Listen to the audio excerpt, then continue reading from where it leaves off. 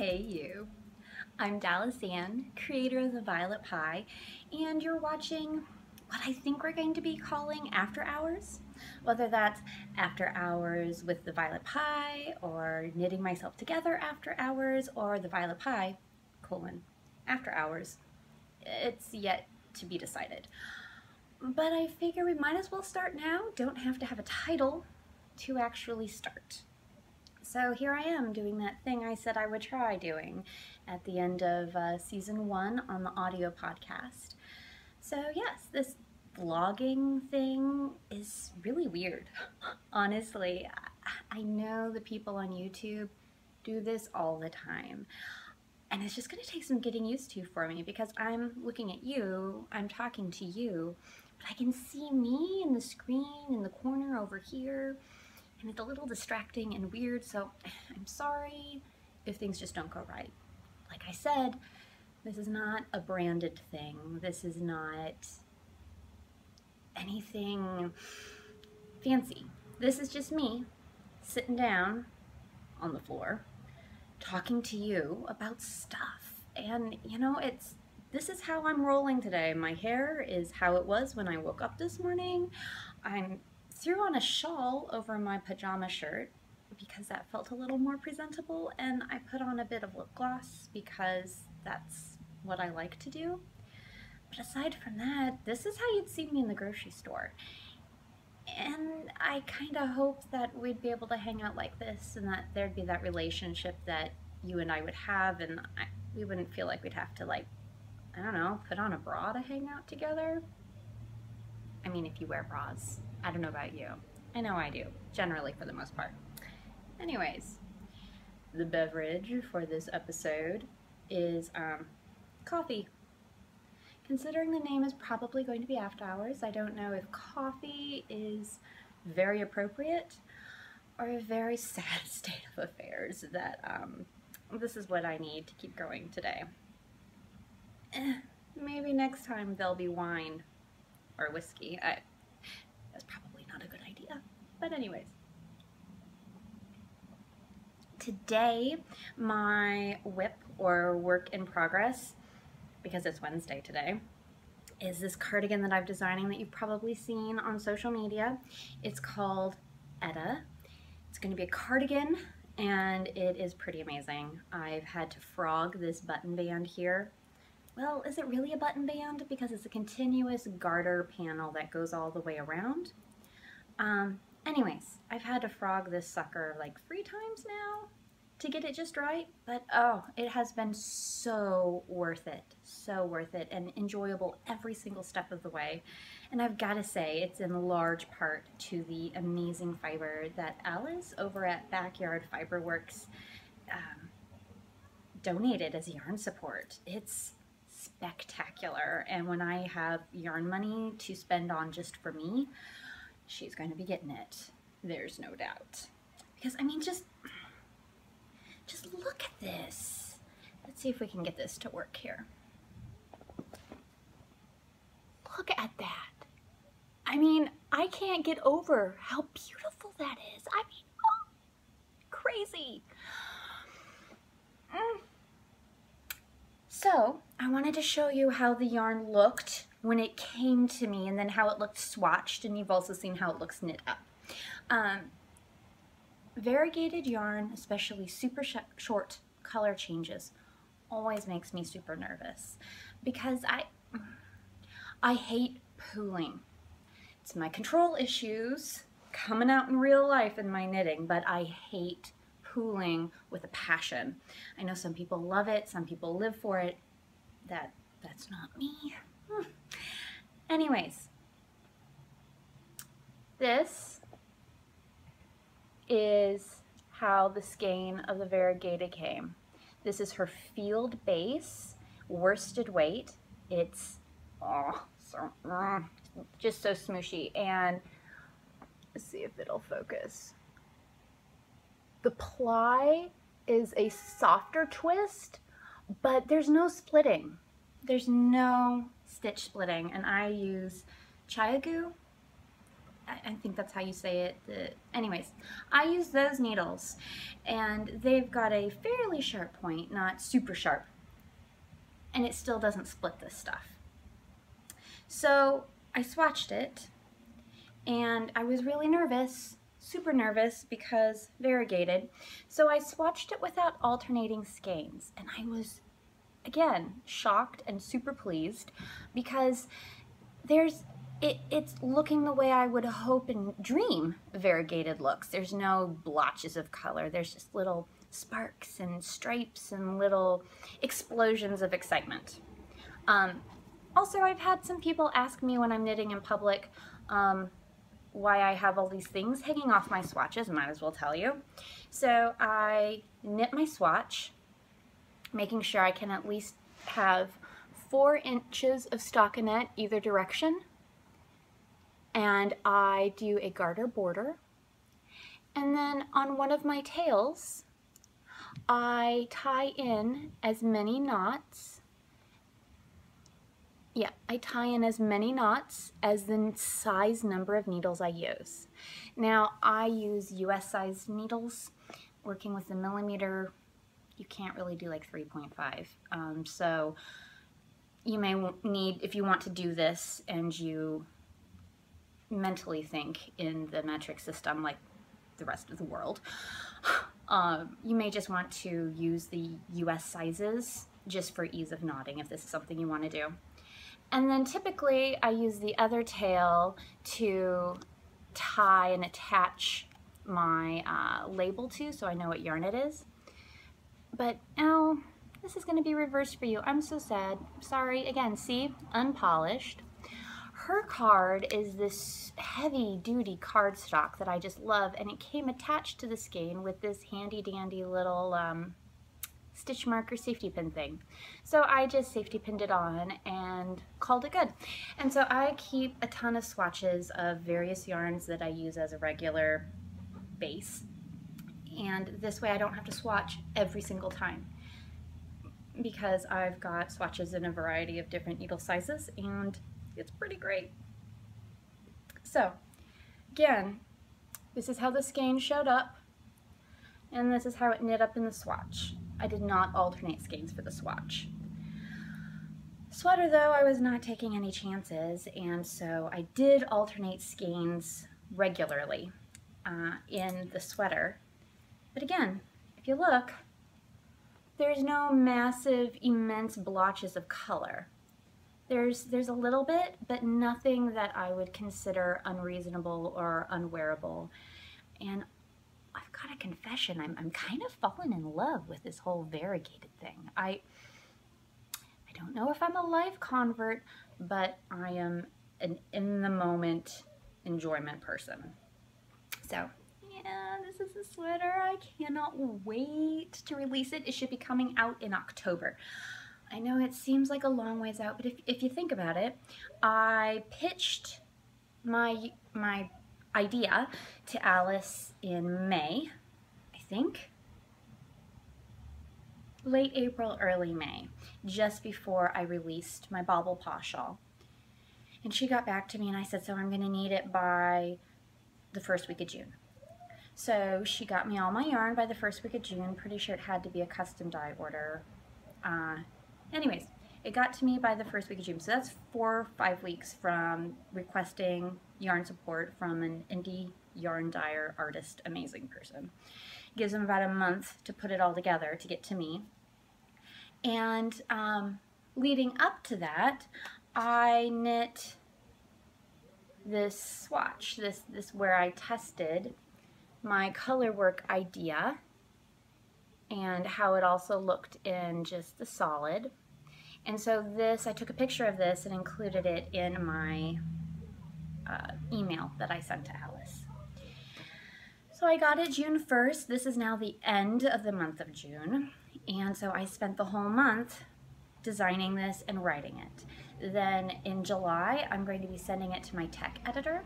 She's going to take probably about 2 weeks tweaking everything, getting it back to me, and then I'm going to spend another week just massaging the details and making sure everything's super readable, because this pattern, it's simple.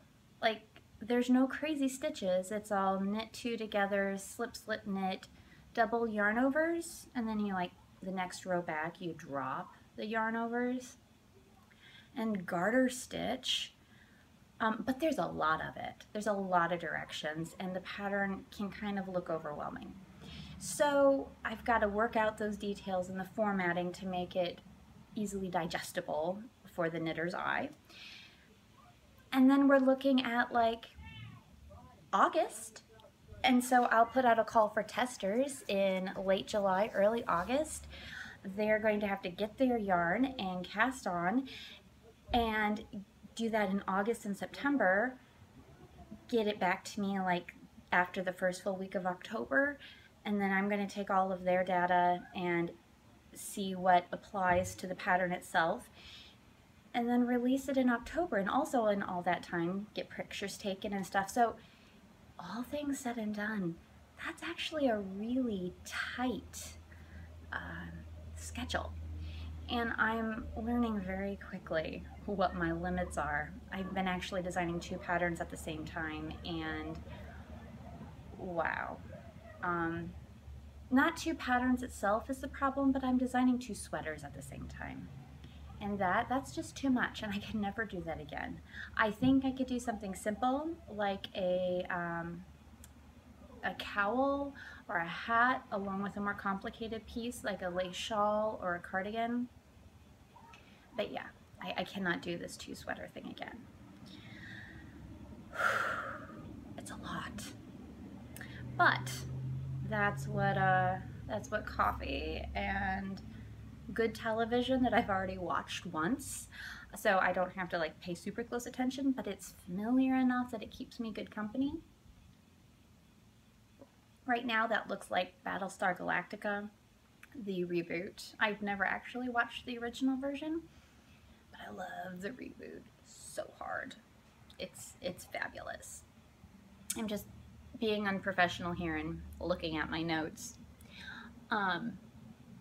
So these colors are very much outside of my norm. As you can see here, I've got hot pink and grays and blacks, and this is all like melting creams and browns and raspberries and plums. What? But seriously, when I saw these colors on Alice's site, I just fell in love with it. And I mean, I could, but I don't think I should just release patterns where the sample is knit in my life colors. I feel like I need to branch out and embrace color combinations that other people love to appeal to more people. And so this really spoke to me, and so I chose these colors. I'm kind of thinking I might need to dye my hair before I take the final pictures, you know, back to its normal, very dark brown. But I don't know, we'll see what happens. Something that I've never experienced before that happened with designing this sweater, the Etta cardigan, is that the sweater kind of just created certain aspects in and of itself. You know, like when you're writing, I don't know, I was a big creative writer in high school and college. And sometimes some characters just had a mind of their own and wrote themselves. This sweater's a little sassy, and it designed itself. In some areas, it's not exactly what my perfect vision was, but I'm okay with that, and I'm really, really excited to be able to share it with you. So I know we've talked about what's in your notions bag, which was really fun. Some more people played along on Instagram, and that was really enjoyable. I also have another bag that goes with me all the time, and it's not strictly a knitting bag. It's my designing bag. It goes with me anytime I'm going to be somewhere overnight, or like an all-day event where I might be doing some designing on the fly, or if I'm working on a new project. Because let me tell you, one of the worst things for me to have happen is to be working with one particular stitch dictionary and suddenly realize, oh no, nothing in here works. I need my other one, and it's at home. So now I just don't leave anything at home. It just all goes with me everywhere, which is a little ridiculous, but I'm a little ridiculous, so it all fits together. So I wanted to show that to you. Oh my gosh. It's this beautiful bag. It is an old vintage Samsonite hand like carry-on bag. It's got people's initials on it, again, reversed for you, so sorry. But the initials are RH, and when I first got this bag, I spent like a solid 2 days like daydreaming. I was people watching this person and like making up entire backstories if it was a man or a woman, and it was pretty fun. It was good. It was a good time. So anyways, this bag is actually big enough to hold my ball winder and my super lightweight plastic, I think it's a Japanese brand, Swift. However, that's set up in the other room and I didn't want to take it down and put it in here to like pull it out Mary Poppins style. You'll just have to take my word for it. But the things that I always carry in here, and actually I just store in here instead of on my bookshelf, are a bunch of things. This is my notebook of designs. This is like my brainchild. It lives in here. However, if I leave the house and I don't take this bag with me, I stick it in my purse, which is always big enough for this because it has to be big enough to hold knitting. And I take this with me because I never know when inspiration's gonna hit. You just don't. And the one time I don't have it, I'm doomed to always have a great idea and nothing to write it down with. So,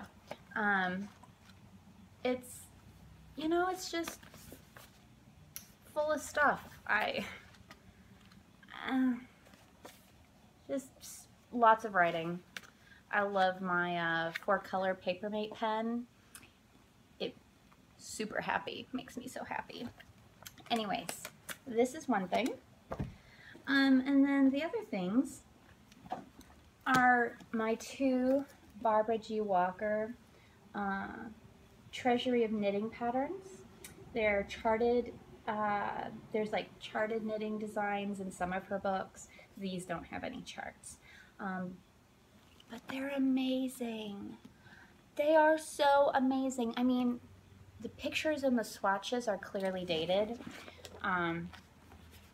Like the photography itself is dated, but the stitches, the patterns are timeless.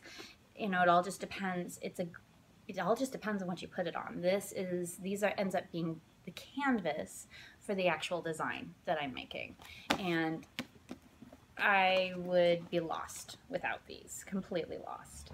I really want the other 2. There's a green cover one and a yellow cover one. Someday I will treat myself to that. Here. And then this book here, a designing friend of mine recommended. It's 400 Knitting Stitches by Pottercraft, a complete dictionary of essential stitch patterns. Now, this is a much more modern approach to photography. It's color. I mean, all the swatches are done on natural cream because it's a lot easier to see that. Oh, hey, wait, I lied. This is a 2-tone double twisted 1x1 rib. So they did it in 2 colors to show the 2-tone. Look at that. Learned something new. So I love all the stitches. I have yet to find any true repeats from the Barbara Walker patterns, so I have expanded my repertoire, so to speak. However, the patterns, the instructions are written in paragraph form, so there's no breaking. Here, you don't actually have to see the words, you just need to see the bold. Can you see that at all? They're all smushed together. There's no line breaks for each new row. The Barbara Walker things have, each row is a new line. Apparently, my poor knitting brain does not digest this type, the mushed paragraph instruction, well at all. At all. So if I end up finding something I like, I immediately have to write it out again, or sometimes type it. I'm very tactile, so writing is really good for me. I end up having to write out the pattern before I can even knit it to see if it's going to work for what I'm wanting to do. So that was a really interesting thing to learn, and I have used stitches from this in upcoming designs, but I'm not sure I can actually recommend it to anybody because I kind of hate the way the patterns are actually written out. But the stitches themselves are great, so I don't know, I'm super torn on this. I have another book in here that was recommended to me by the same friend. Hooray, it has the spiral bound, so it lays miraculously flat. Oh, I love books like this for crafting that lay flat. This is 99 step-by-step methods for increases and decreases. Backwards, woo! I have not tried any of these yet. I'm really excited to give it a try sometime, maybe with a more simple project. I might add new decreases or a new style of increase just for a little bit of novelty factor for the knitters, so they're not completely bored out of their gourd. Like this here, this is an increase, and I really love the way it looks there with like little, it makes me think of something floral or vine-like. It's pretty great. So yeah, haven't used it yet, but the instructions are very row by row-esque as opposed to smushed in a paragraph. And yeah, so when I take this with me, I also have a complete set of knitting needles. I use the interchangeables. I keep a complete set in here. They're not in here right now. They're on my bed because I was knitting in there earlier. And yeah, this is great. It's like, I used to be able to put my youngest kid in here. It's so huge. But we don't do that anymore because that could lead to very poor life choices later on for her, and we don't want that to happen. So, one last thing before I let you go. This is the prototype for my Bauble Paw shawl. It's my free birthday party shawl on Ravelry. My goal is every year in the month of my birthday, which is May, I want to release a new shawl that's free as like a yay, it's my birthday, because I love my birthday so much. Cake is great, and there's just something about it being because of a birthday that makes it taste even better. So this yarn is pretty spectacular. I big puffy heart it, and I got it on a trip to out on the west coast in Portland, Oregon. I was visiting some dear friends, and originally this was going to be a pair of socks and contrasting cuff, heels, and toes. This yarn did not want to be socks with contrasting cuff, heels, and toes. That was not a thing it wanted to do at all. So I decided to just say, fuck it. And I cast on a garter tab, and I just knit and changed up things until I got bored, and then changed things up again. And then I looked at my lovely stitch dictionary for this paw lace print, And then I decided I wanted pom-poms. I wanted pom-poms all the way around, you know, teeny tiny itty bitty baby pom-poms, because they bring me joy. And then I realized I did not want to make 35 billion baby pom-poms on the tines of a little olive fork. This is where my sense of being brutally pragmatic comes into play. I'm like, I'm gonna get 4 or 5 of those done and then never want to do it again. And then I will have wasted yarn and you know how anxiety works. It just started building up, and I'm like, no, there has to be another option than pom-poms. And sure enough, there's baubles. Look at them. They're wee and tiny and cute and adorable, and oh my gosh. Oh my gosh. Baubles. So I did this, and I really had no intention of writing a pattern for it. That was not a thing I wanted to do. And then inevitably that thing happens where lots of people saw it and were like, OMG, that's amazing. What's the pattern? Oh, you know, it just came from my head. Did you write it down? Can you at least share your notes with me? Oh.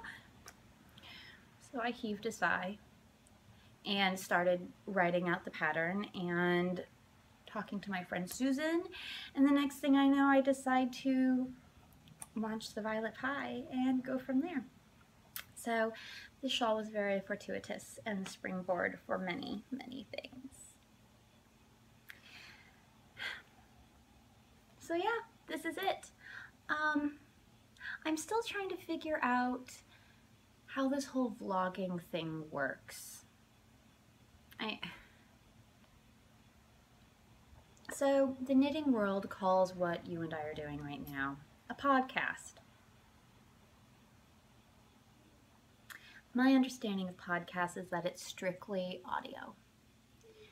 But apparently the knitting world feels that what you and I are doing right now is also a podcast, which is okay, whatever. But I also feel like what I'm wanting to do here is share with you about my life and stuff and things like that, and just kind of have this authentic conversation, this thing that's going on, which is why I'm sitting here on the floor of my place, and you can probably hear the street traffic and the neighbors downstairs, because that's my life, you know? So I want to talk to you about my life. I want to share with you things that are going on. But I don't know where that line is drawn between sharing things that I may come to regret about going out into the public ether of the internet, and what I'm okay with talking about. Also, what's my story to tell, or what is somebody else's story that I observed that's not my place to tell. So I'm still trying to figure that all out.